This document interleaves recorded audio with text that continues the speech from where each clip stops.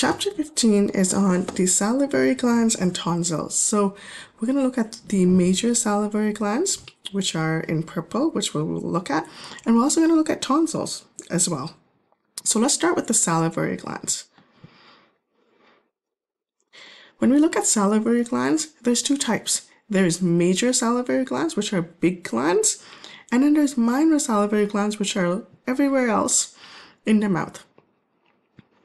Our mouth is always wet, and the reason why it's wet is because these glands, they make saliva and they deposit saliva all over our mouth. So we have major ones or big ones, and we also have really small ones that are all around our mouth and even our tongue.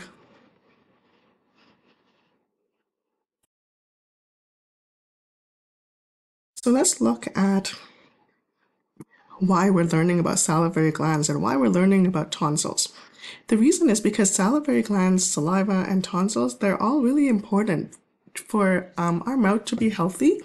Our saliva has to be healthy. Our tonsils have to be healthy. Now, when we look at saliva, when saliva is secreted, when saliva comes out of the glands, it could either be serous or it could be mucus. Serous basically means that it could be thin saliva that comes out, or it could be thick, viscous, thick saliva, which is mucus. So there are cells within the salivary glands, and those cells could either be serous cells or mucus cells, which we will look at. Now, the major salivary glands, which are these big ones, the parotid gland, the submandibular gland, and the sublingual gland, they make around 90%, anywhere from 85% to 90% of saliva. So majority of the saliva in our mouth comes from these major salivary glands. All the rest of the saliva comes from the minor salivary glands. When we look at the cells for serous and mucus, this is the serous cell. So this is what one serous cell would look like in a salivary gland. And this is what one mucus cell would look like. And we're going to examine this in more detail as we progress.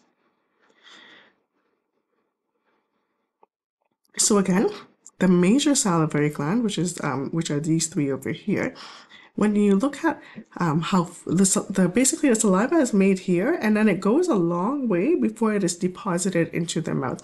There are long ducts that deposit the saliva into the mouth.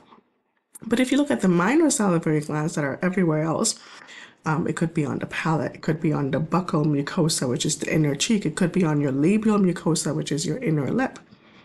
They have short ducts, which means they don't have to travel that long to deposit saliva. It just deposits it immediately right there. And again, just like we talked about earlier, the saliva could be serous, which is watery, or it could be mucus, which is viscous.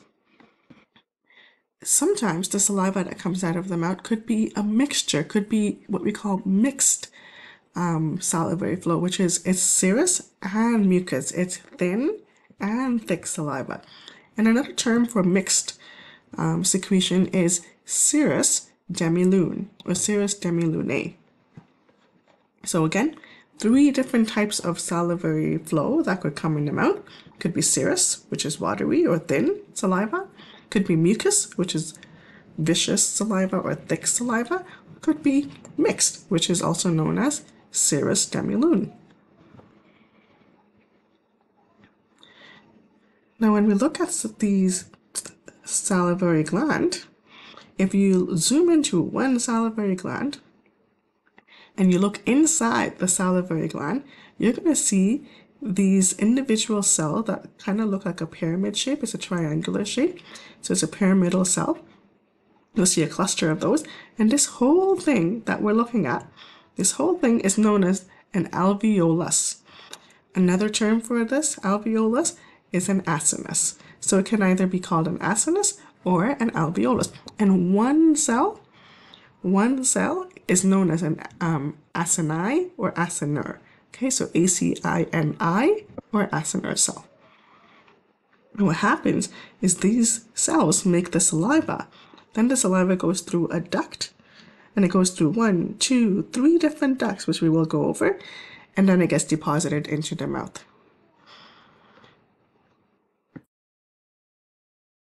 When we're looking at the serous cell, so when we're looking at one of these cells, which could be a serous cell, we'll notice that the serous cell, they mostly make a lot of protein in the saliva. They have a lot of protein in the saliva and very little carbs. So again, serous cells, they make a lot of protein, not so much carbs. When you look at a serous cell, they have something called zymogen granules. Zymogen granules are a type of what we call proenzyme. So zymogen granule is a proenzyme, which basically means it's a thing that needs to be secreted first, and then there's some biochemical activation that happens, and then what happens is we get this enzyme called amylase.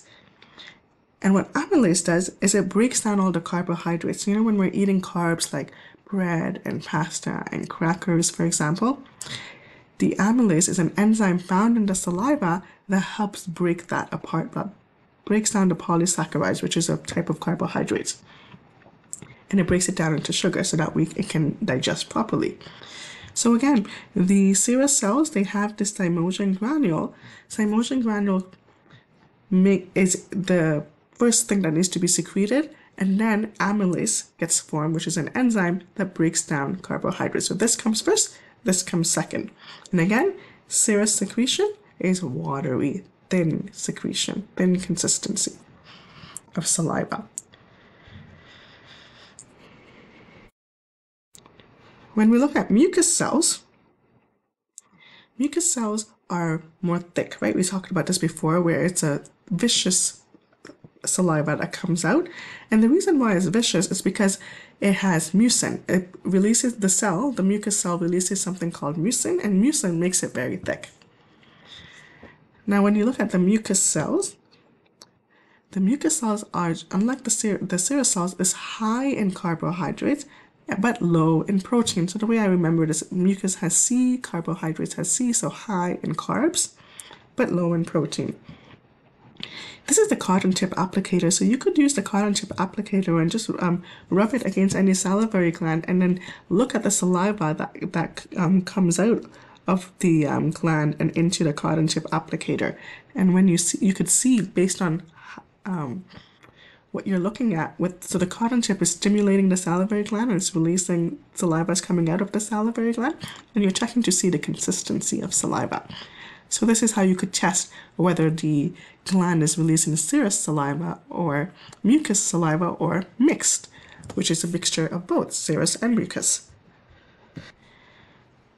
So again, when we look at an acini, or an acinus, which is one whole unit. Okay, so an acinus is basically a unit, a functional unit. It's a really important functional unit that makes saliva. If you look at one cell, it's the shape of a pyramid. If you look at the serous cell, and you look at the nucleus of the serous cell, you'll notice that the nucleus of the serous cell is oval, or it could be round, and I'll show you another image of it looking round. But the nucleus of a mucus acini, or a mucus cell, it's more oval. This is more round, but this is more oval, or it could even be spindle shaped. Spindle shape is basically when it tapers off at the end. So it's oval, but it tapers off at the end. That's spindle shape. So again, mucus nuclei they could be oval or they could be spindle shaped, the nucleus. Whereas with serous cell, it's more oval or round. Usually it's round. And if you look at the cell and you stain it, for example, and there are ways that this can be done in the lab, where to stain the cell or the cytoplasm of the cell, what you'll notice is that the mucus cells are stained lightly. So if we look at the mucus cell, mucus acini, it's stained lightly, but the serous cells, or the serous acini, they are stained deeply. There's a color to it, right? There's more of a color to the serous acini compared to the mucus acini. Here's another image of the two different cells. So if we look at the serous cell and you look at the nucleus, it's more round. But if you look at the nucleus of the mucus cell, it's more oval. So the cells are different. If you look at all the different parts of the cell like the Golgi apparatus, which are these over here, the RER, the rough endoplasmic reticulum. So you could take a few minutes just to compare, and you'll notice that they do look different between the two cells.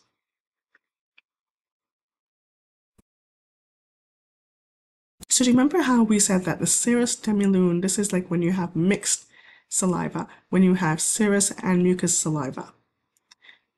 What that looks like, if you were to look at it on microscopically on a salivary gland, what you'll notice is, actually, let me just recap here.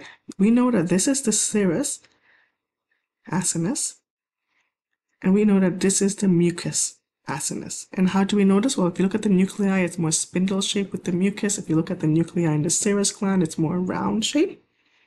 If you want mixed saliva, what happens is they put this other, so this is serous. The serous kind of goes on top. There's a layer, a cap, really. It's a cap of serous cell that gets formed right on top of the mucus acinus, and that will make the mixed saliva. The serous plus the mucus saliva comes out here, goes into this duct, which is known as the intercalated duct, and then it travels along here, and then it goes to a striated duct, and a duct is basically like a tube that's just taking the saliva, and then it's going to go out into the mouth. So it travels a specific way, and then the saliva gets deposited into the mouth.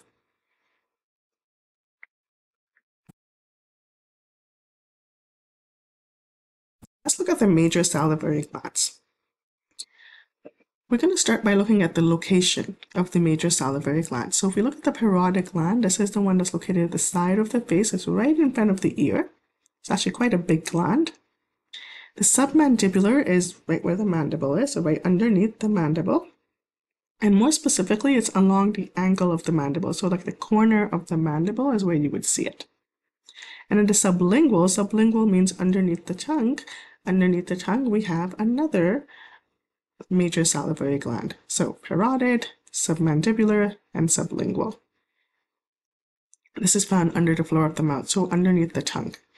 You'll see the floor of the mouth, and that's where the saliva gets deposited from the sublingual gland. Let's look at the secretion.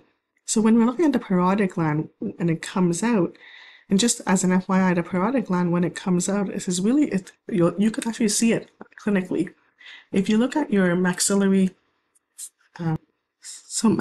second molar, right beside the maxillary second molar, if you look on the buccal mucosa side, you'll see the duct. You'll see the parotid duct coming out in that area. So if you see like a fold of tissue up beside your maxillary second molar, that's your parotid duct. That's depositing saliva in that area. So parotid duct, what does it produce? It produces serous secretion, a watery secretion. Submandibular, the glands, what does that secrete? That secretes a mixed secretion, so serous and mucus. And sublingual, so underneath the tongue, we get thick, viscous saliva, mucus saliva. Let's look at the size. We know that the parotid gland is quite big, right? It's the largest gland, but ironically enough, even though it's the largest gland, it only produces 25% of the saliva in the mouth. It's actually the submandibular, which is the medium-sized gland, the intermediate size, that produces the most saliva. This one, it travels through here and comes out here. And this one deposits 60% of the saliva. So it's a submandibular gland that gives 60%, that gives the bulk of your saliva that brings really the bulk of your saliva into your mouth. And then we have a sublingual gland, which is even smaller, and that deposits 5% of the saliva. And then the rest of the saliva comes from the minor salivary gland. So it could be in the palate, it could be in the buccal mucosa, labial mucosa, floor of the mouth, minor salivary glands. That's where you get the other 5%. So as we said earlier, when you look at one cell, that's known as an acini. And acini, they're all arranged together in a group or in a lobule. And they form lobules or large lobes. So if we look at this, if you're looking at the sublingual gland, for example, you zoom in, this is what it would look like. And then they have ducts. Okay, so the saliva gets released from those cells, and then it travels through the lumen and into intercalated duct, and then it goes into the striated duct, and it finally gets deposited into the mouth. I just want to show you the ducts again. So this is the acini, this is the functional unit of the salivary gland. It makes saliva. It goes down the intercalated duct. Okay, so this is like the lumen, and then it goes into the intercalated duct. And then if you look at the intercalated duct there, the cells are really, really tiny and small. They're like cuboidal cells almost. And then it goes into the striated duct, which is right here. So saliva is traveling this way. And the striated duct is more of a columnar cell. If you look at the cells are a little tall. And then it goes into the excretory duct. And then it gets deposited into the mouth. So this is kind of how it travels. It goes through many different ducts. Intercalated duct, striated duct, and then the excretory duct. And then it gets deposited into the mouth.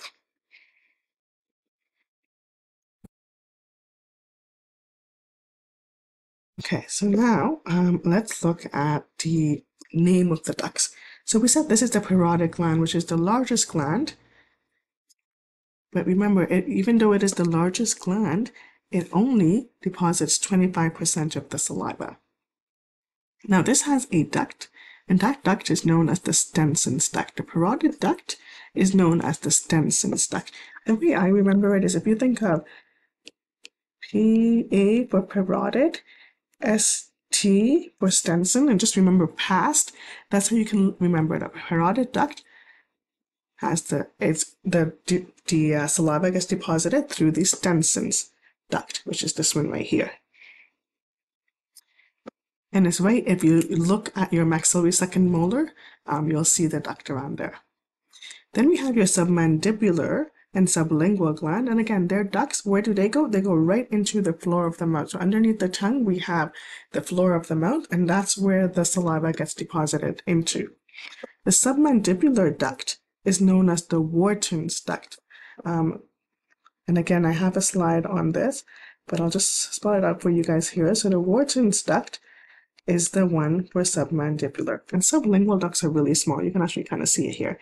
These are your sublingual ducts. So this is a sublingual gland. There's tiny ducts that just deposit saliva into the floor of the mouth. The submandibular gland, the ducts, right, it travels, if we visualize it, it's kind of like this.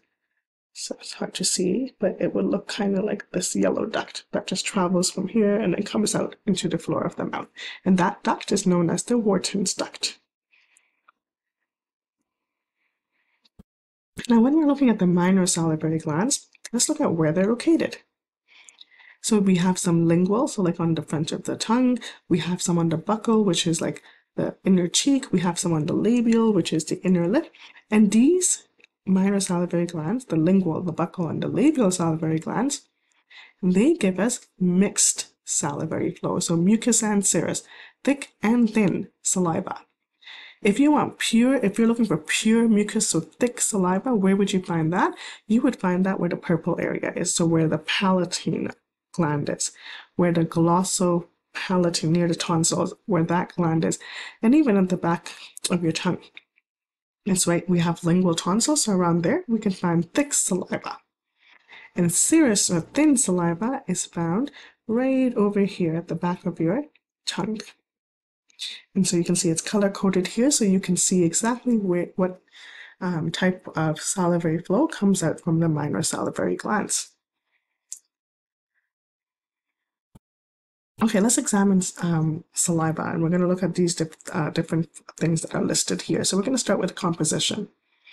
When we look at the composition of saliva, there's very little proteins in saliva, but there's lots of different ions. There's like potassium, there's calcium, and they do so many good things to the teeth, to the mouth. The major protein is amylase, and remember, amylase is a protein or even like an enzyme that kind of breaks up the carbohydrates in our mouth. Our saliva also has defense cells like leukocytes and lymphocytes, which basically means that if there's any bacteria in the mouth, it will try its best to kill the bacteria, because leukocytes and lymphocytes are white blood cells which fight infection. And there are epithelial cells. So remember, like the lining of the mouth, the outer lining of the mouth, or the skin of the mouth, really, there's cells there, and the cells need to shed, and then the bottom it sheds, and we get new cells. So saliva helps with shedding those cells, the epithelial cells, the outer skin cells. Lots and lots of different functions of saliva, as I'm sure you're familiar with. But here's an interesting fact: we secrete 3 pints, or 6 cups of saliva a day. So like 3 pints, which is a lot of saliva we secrete every day. And saliva is great, right? It has so many benefits. It washes off the teeth. It keeps our mouth moist, because which helps us with chewing, which helps us with swallowing food, right? If our mouth was dry, it would be really hard for us to eat. It, kills bacteria because it's got like white blood cells that will kill bacteria. It makes a pellicle. A pellicle is basically a layer that's formed on the tooth, and it protects the tooth. So basically, as soon as we're done brushing, right, immediately within seconds, a pellicle, which is a layer that is formed on the tooth, helps protect the teeth. That layer has lots of great things that help protect the teeth. And it buffers, so if there's any acid, if your mouth gets very acidic, there's a high chance you can get a cavity, so it'll try to buffer and prevent that acidity. So saliva is really good when preventing cavities and keeping your mouth healthy.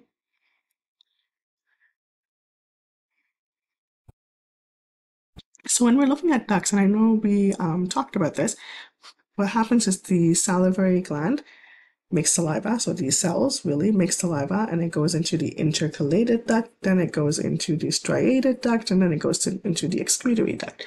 Let's look at this in more detail. There is an intralobular duct system and an interlobular duct system. So intra means within, inter means outside. So there is an intralobular duct system. So the intercalated duct and even the striated ducts, remember there was intercalated duct and then the striated duct, those two form the intralobular. They're like the ones that are closest to the acini. And then we have ones, then it goes to a kind of a bigger duct, which is known as the excretory duct. And that is known as your interlobular excretory duct. So like, where we were talking about Stenson's duct or the Wharton's duct, which is part of the parotid gland and submandibular gland, respectively, that's part of the interlobular duct. So they're like in between lobes. And so that comes out. Actually, let's look at a different picture here. We can see mucus saliva or mucus acinus here, that's making mucus saliva. It goes to the intercalated duct. It goes to the striated duct. These two form the intralobular duct system.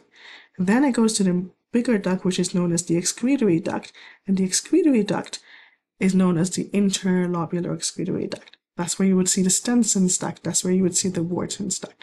And then it goes into the mouth, and saliva is deposited inside the mouth. There's a system that it follows. So when we're looking at the innervation of the salivary gland, which basically means that there are nerves that have to stimulate the salivary gland, what you're going to see is that, and this might be a recap for you, when we learned about the sympathetic autonomic nervous system and the parasympathetic autonomic nervous system, you may remember this. The sympathetic autonomic nervous system is the fight or flight response. This is when, so S for sympathetic, S for scared. So when we're scared, when we're being chased by a bear, when we're being chased by a robber, for example, many different symptoms happen, right? Our eyes pop open, our saliva kind of dries up. But the parasympathetic, this is the rest or digest system. This is the way I remember this is P for parasympathetic. Oops, I meant to circle P, and P for peace. When you're peaceful, when you're at peace, then you're more relaxed. So think about it. When you're relaxed, when you're peaceful, think about when you're sleeping. Sometimes we drool a lot, so we get more saliva. Stimulates saliva. Your salivary flow gets stimulated, and when the parasympathetic autonomic nervous system is activated, which is when you're calm. But when you're scared, the sympathetic autonomic nervous system gets activated, and there's all these symptoms happen.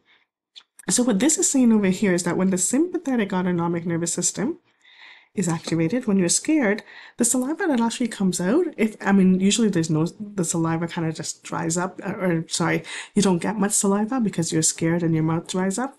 But if you were to get saliva and you were to examine it, you'll notice that the saliva is organic secretion, that the saliva is protein rich.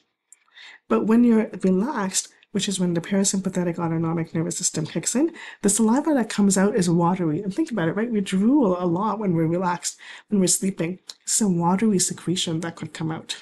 So parasympathetic creates a watery secretion. Sympathetic autonomic nervous system, when activated, releases an organic secretion, which is protein rich, so more thick saliva. So again, this is the acinus, and it's making saliva, and the saliva just goes down the duct. But right outside the acinus, we have the cells, and these cells are called the myoepithelial cells.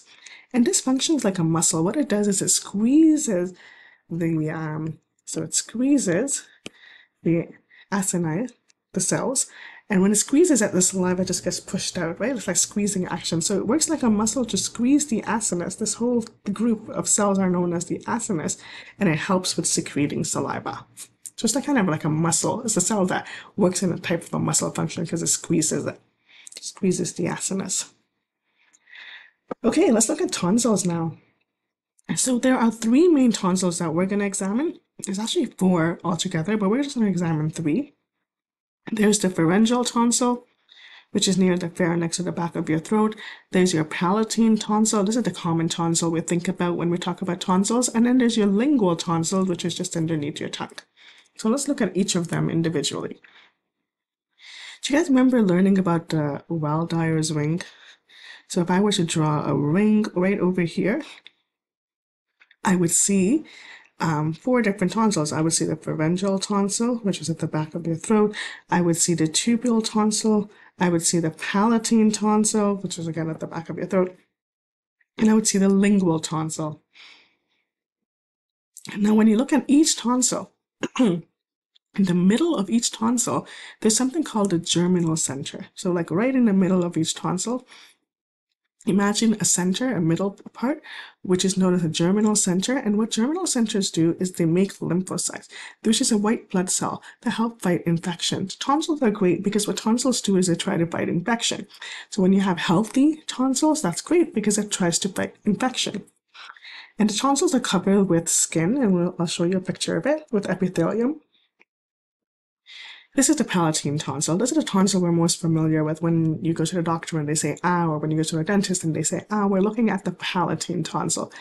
This is your palatine tonsil, and here, this is actually inflamed. Children's tonsils get inflamed really easily. And when you look at the tonsils, they have deep crypt.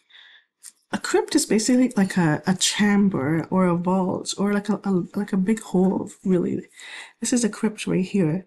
And so what happens is this crypt is not necessarily a good thing because it can be filled with bacteria and stuff like that. So with the palatine tonsils, there are some glands that make saliva and try to wash out the crypts. So you'll flush out the crypts at the top, but it might not go that deep, right? It might not go that deep. If there's bacteria deep inside, it's not going to flush it out.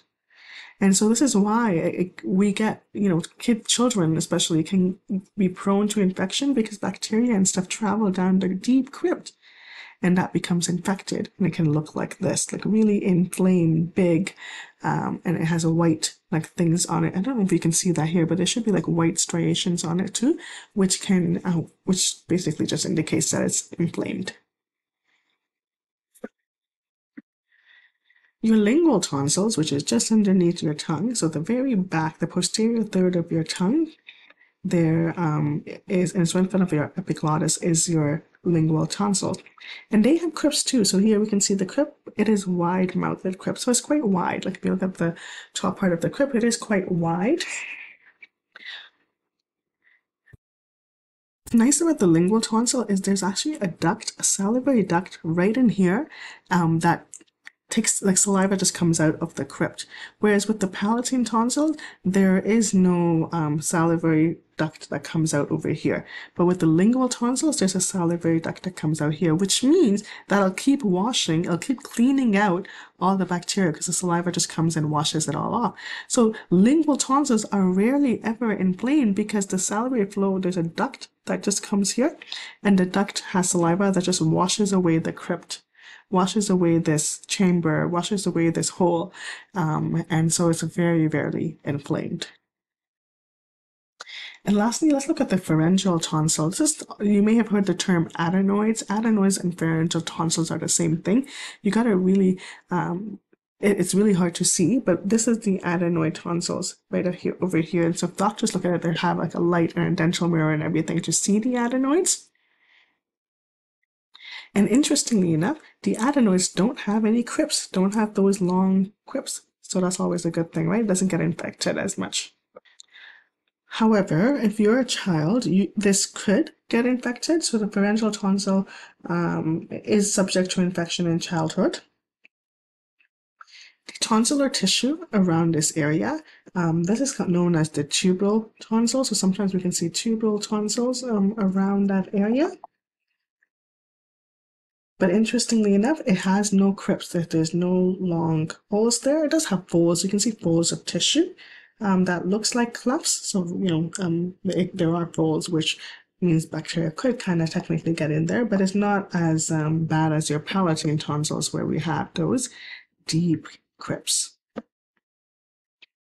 So what's so important about tonsils? Why do we have tonsils? Well, when we have healthy tonsils that are not inflamed, it's really, really good because it produces lymphocytes. Lymphocytes are a type of white blood cells. They are used to fight infections. If you have bacteria inside the back of your throat, for example, they will try to kill it. So if we look at lymphocytes, they make antibodies. So these are antibodies. Antibodies are good because what antibodies do is they find antigen, which is bad, and they'll kill the antigen. They destroy antigens, which are like bacteria or viruses and stuff like that. They'll try to kill it. So antibodies are good to have. Lymphocytes can turn into T cells and B cells, and then you may have learned about this in other courses, but B cells and T cells are great because they try to kill bacteria as well. So lymphocytes kill bacteria.